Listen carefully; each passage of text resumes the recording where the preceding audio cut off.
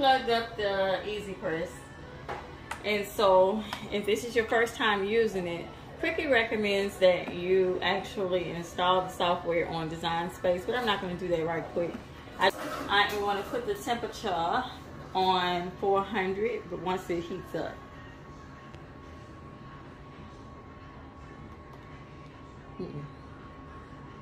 So I'm going to put this on 400 first, and so it's going to heat up to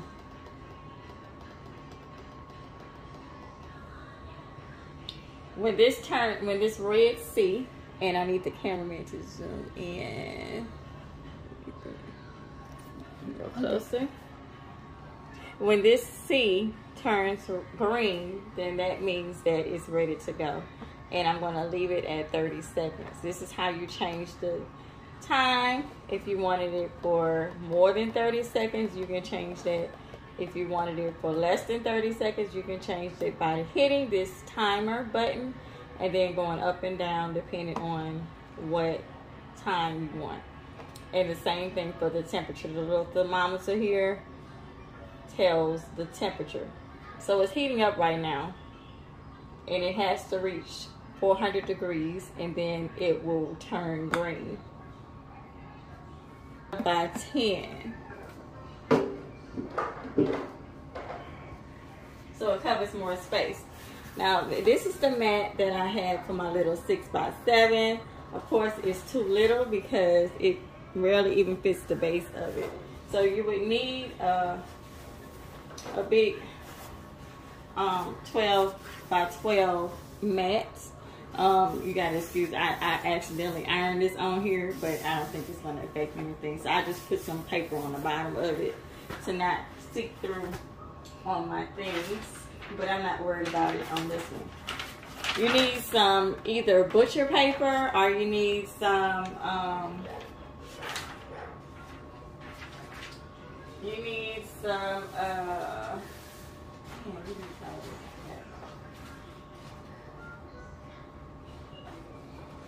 need some butcher paper, or you need some of this image. You protect your image on your product. So I'm gonna put this on the bottom of it actually, because I actually had my my glitter iron on right here, and I don't want it to mess it up. So I'm just gonna put this on the bottom. So they give you the little cloth that you saw on the unboxing of my video of what the heat press, the Easy Press came in. So I am going to put the little Cricuit symbol on it. But first, in order to take out all of the moisture out of your items, they ask that you kind of like pre-iron the whatever you're about to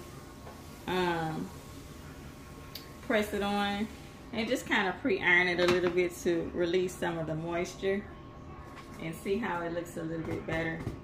And it's nice and warm, but it still hasn't reached 400 degrees, so we're still waiting on that. It takes a few minutes to reach that.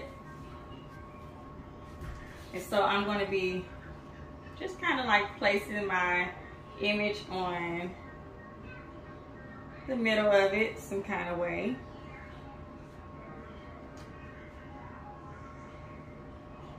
And so I think that looks about right.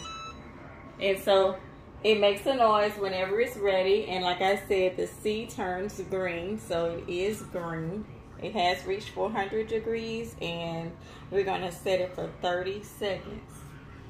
Alrighty, you pick the Easy Press up, you put it over image, and you press the green button, and whatever time you have on here, it's gonna count down that time. And I kind of apply a little bit of pressure whenever I'm doing the images. You really don't have to, because it's supposed to warm evenly, but I kind of like to make sure that it's embedded in my garment.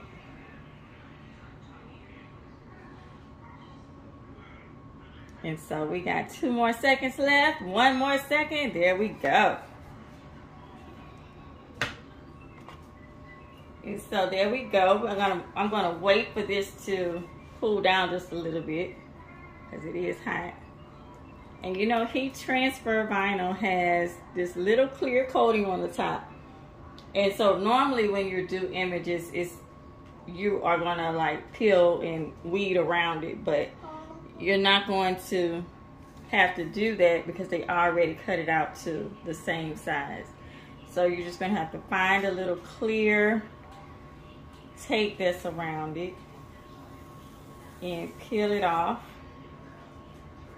And then there you go. That's your little image right there. And so it kind of like, it might have been a little too hot. That's why it's kind of still, it stained the sack a little bit. And that thing is very hot. So what I'm going to do is cut the machine off. That was the on and off button right here. I'm cutting it off because it is hot. So that is how you do an iron-on project. First project. Stay tuned to All Things Crafty Academy for more videos. I'm going to show you how to do sublimation, vinyl projects, greeting cards, all kinds of stuff. So stay tuned, join the group, participate, and let's get things cracking. Talk to you guys later.